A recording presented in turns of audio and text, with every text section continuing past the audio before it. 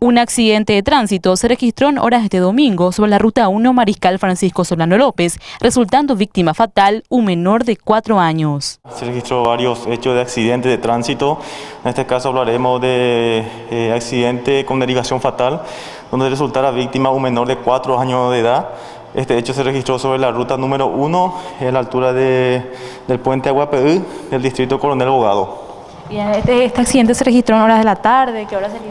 Sí, se registró ayer a las 19 horas aproximadamente sobre la citada ruta, ¿verdad?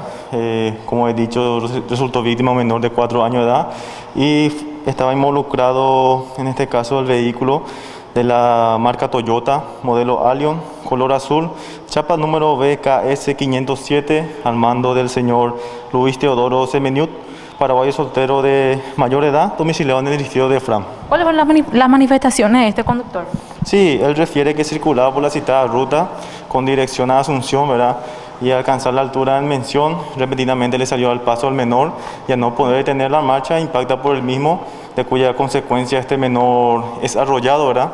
Siendo trasladado por el mismo conductor del automóvil hasta el centro asistencial donde se produjo su deceso. ¿Fue a qué hora aproximadamente donde se salió la noticia del deceso de esta pobre niña? Sí, horas después, aproximadamente 2 horas después de haber ocurrido este percance. ¿Este Aguapeú queda en la zona céntrica, zona rural de Bogado? Es una zona rural del distrito de Coronel Bogado. Habitualmente utiliza ese trayecto para los pescadores de la zona. Agentes policiales, tras la alerta, se constituyeron hasta el Hospital Pediátrico de Coronel Bogado a fin de verificar el hecho.